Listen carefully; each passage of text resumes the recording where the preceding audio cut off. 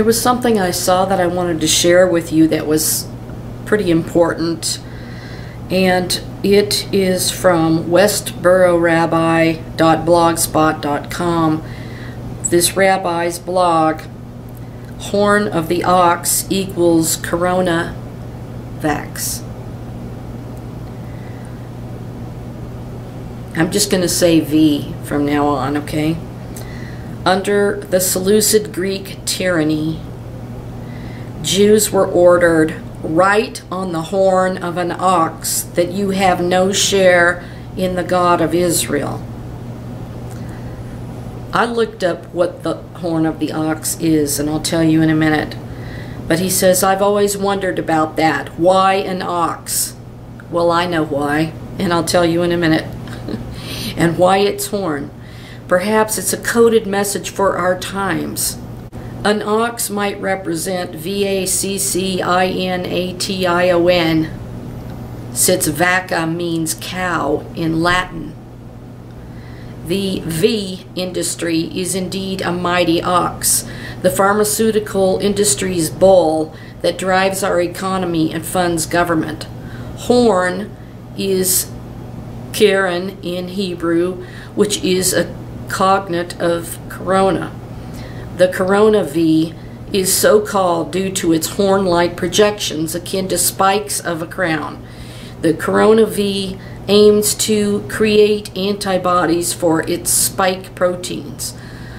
The, quote, horn of the ox, end quote, can semantically mean the corona V. Much like Antiochus of old, modern-day tyrants order us to sign on to their Corona V agenda and effectively disavow our portion in the God of Israel. How so? Simple. By being pressured into taking this V as some sort of moral obligation, one is accepting the moral authority of public health policy as omniscient, omnipotent, and all-transcendent. Indeed, it transcends reason, safety, and all other considerations. Even though this V is a novel, modified RNA technology never used by the public and has been expedited at warp speed, bypassing animal trials, yet the person still trusts the V implicitly and signs off his health to this dubious product. This is an act of total submission. Such a person has no portion in the God of Israel, since Israel denotes ascendancy over all other influences, human and angelic. The God of Israel empowered us a system of absolute values which preclude this dubious pharmaceutical product and the secularist agenda that's behind it. The rabbi says by buying into the morality of this V and pressuring others to take it, he says one is verily rejecting the God of the Bible. And now the rabbi was pondering about the ox and the meaning of the horn of the ox. On Christianity.com, I actually found the answer. So I did a little research about the golden calf that was built by Aaron and the other Hebrews while they waited for Moses to come down from Mount Sinai with the laws of God on the tablets of stone. And this is what I found when the rabbi was saying he didn't understand the meaning of the ox or the horn of the ox and what that had to do with anything. But looking up about the golden calf, there's two Egyptian false gods that have to do with the golden calf, and I don't like to say their names, so I'm not going to. And it says one could also point to Canaanite literature's El, a bull, which is the chief god, or B-double-A-L, an ox. So now you know the ox is connected to B-double-A-L. So this was an abomination to God. The Encyclopedia Britannica also states that the golden calf figure, which is seen as a supreme act of apostasy, the rejection of a faith once confessed. The figure is probably a representation of the Egyptian bull god, starting with an A, in the earlier period, and of the Canaanite storm or fertility false god, Baal, in the latter. So I decided to look up in the Merriam-Webster Student Dictionary, wordcentral.com, the Latin word that the rabbi said meant cow is, and it's really hard to talk about this when I have to talk in code, but there are two entries found for the word VACCINE,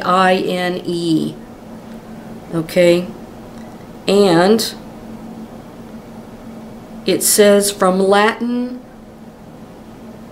VACCINUS, objective, of or from cows, from VACCA, VACCA, cow. So literally the VACCINE comes from the Latin word cow, just as the rabbi said. Then its definition says a preparation of killed, weakened, or fully infectious microbes that is given as by injection to produce or increase immunity to a particular disease. And it says the history of the word. Toward the end of the 18th century, Edward Jenner, an English physician, made an important discovery. He observed that dairymaids who had the disease cowpox did not get smallpox, a much more serious disease. Working from this observation, he injected a person with material taken from another person's cowpox sores. He found out that this injection protected that person against the dreaded smallpox. He reported these findings in an article in which he used the Latin translation of cowpox, which is variolae vaccinae.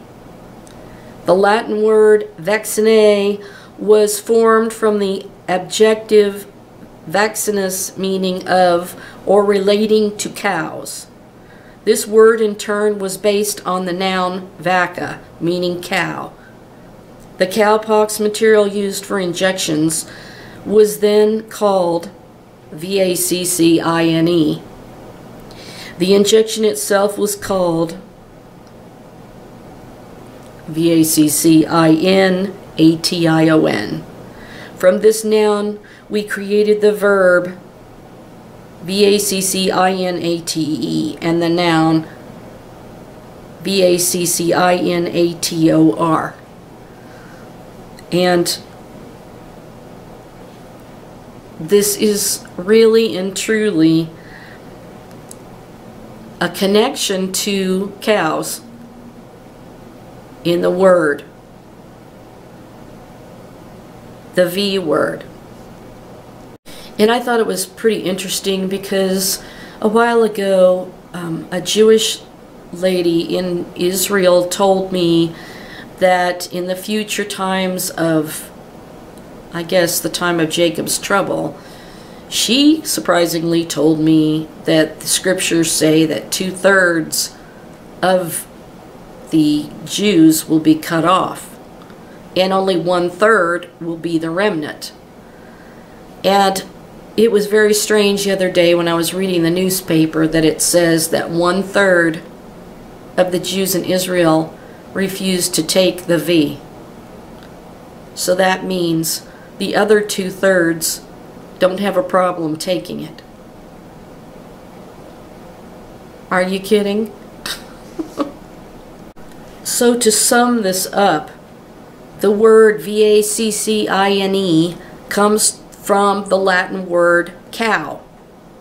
And I just found this out from this rabbi who's actually saying the word ox And when you look up the golden calf, it says that it can refer to the Egyptian bull god in early history, and later refers to the false abomination to God, which is Baal.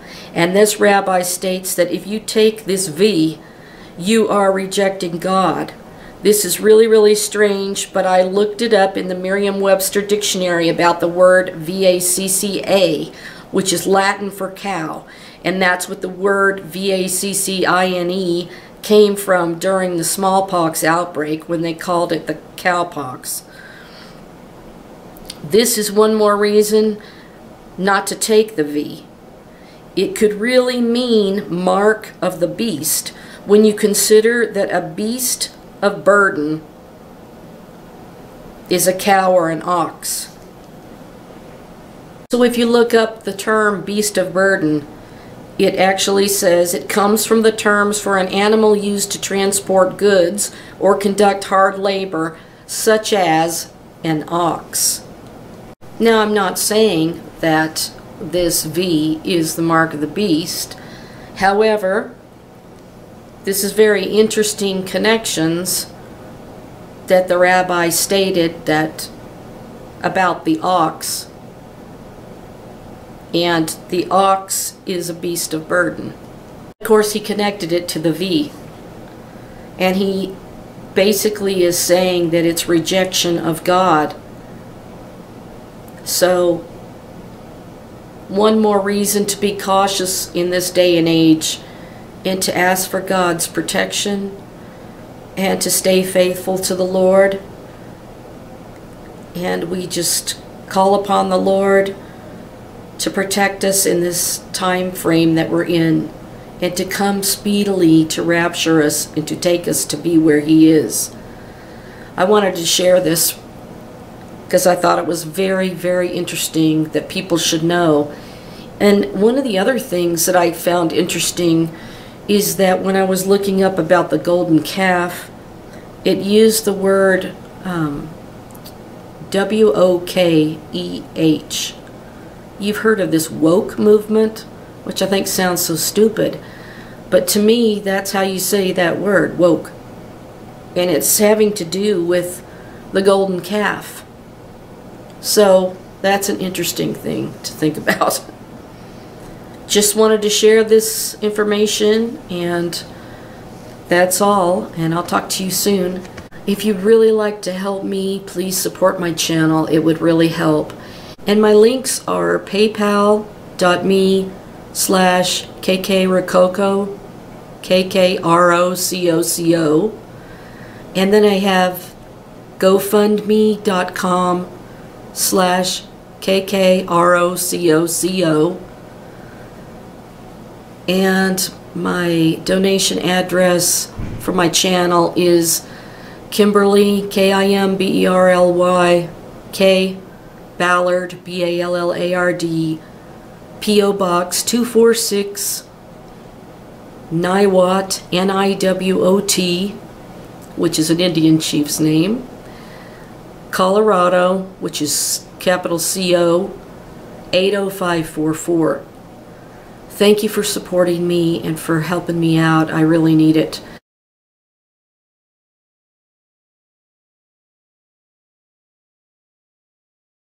My book from olivepresspublisher.com, and you can give it to your loved ones for the holidays, and it will bless them so incredibly with the revelation of the Messiah for the last days.